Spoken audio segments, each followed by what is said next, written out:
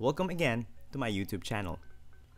But before we start the part 2 of the RA 9173 Law lecture, let me correct a portion from part 1. The process of appointment that I discussed previously is partially wrong. Now let me discuss to you the correct process of appointment of a BON member. So per vacant position, it is the PNA who will nominate 3 of its most qualified members.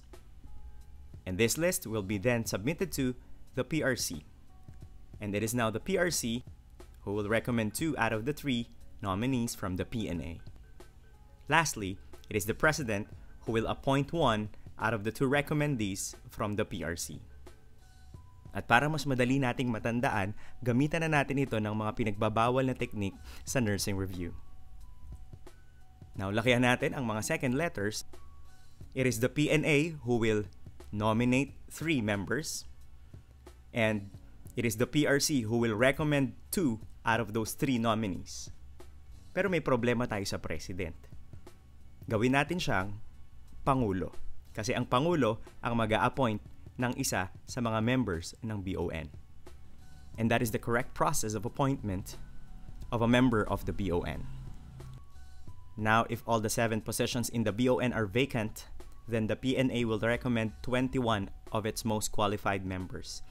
And then the PRC will recommend 14 out of these 21 nominees. And lastly, the President will appoint 7 BONs. This is the part 2 of the RA 9173 Law lecture.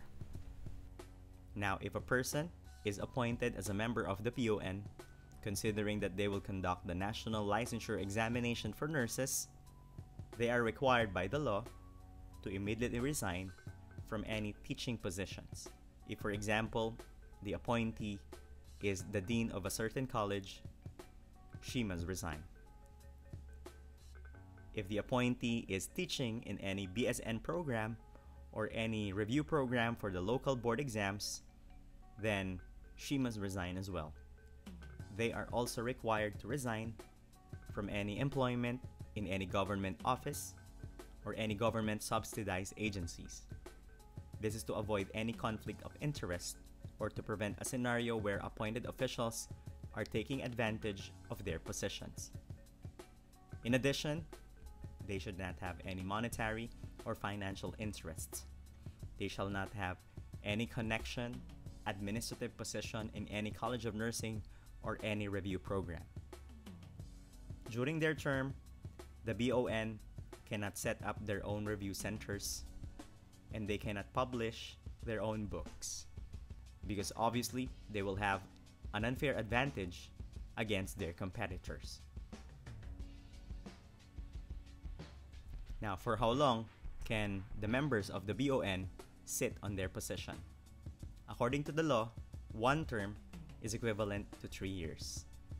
And also, according to the law, they can be reappointed in an unlimited number of times.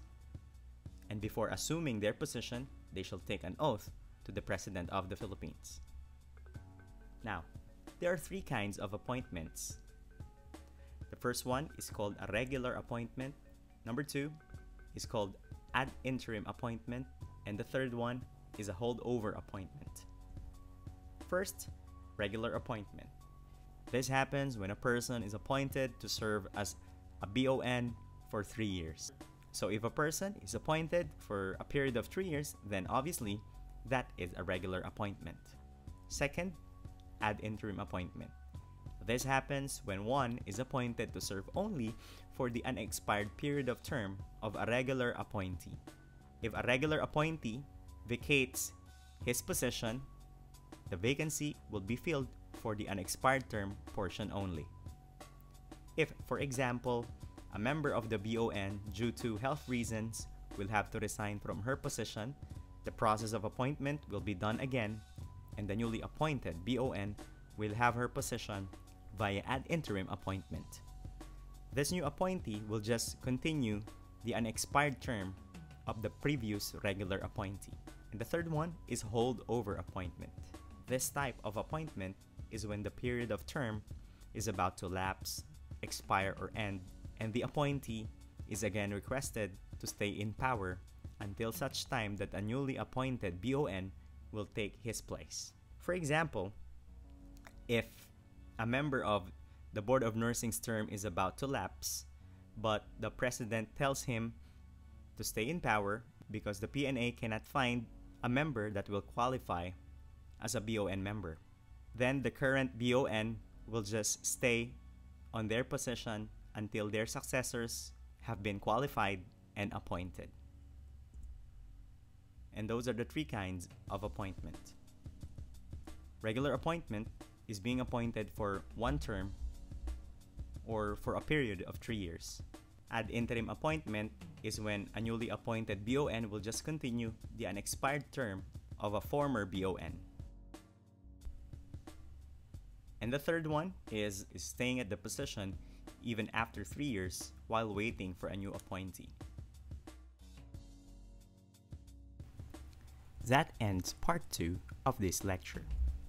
There will be no post-test for this lecture. See you in our next episode. Bye!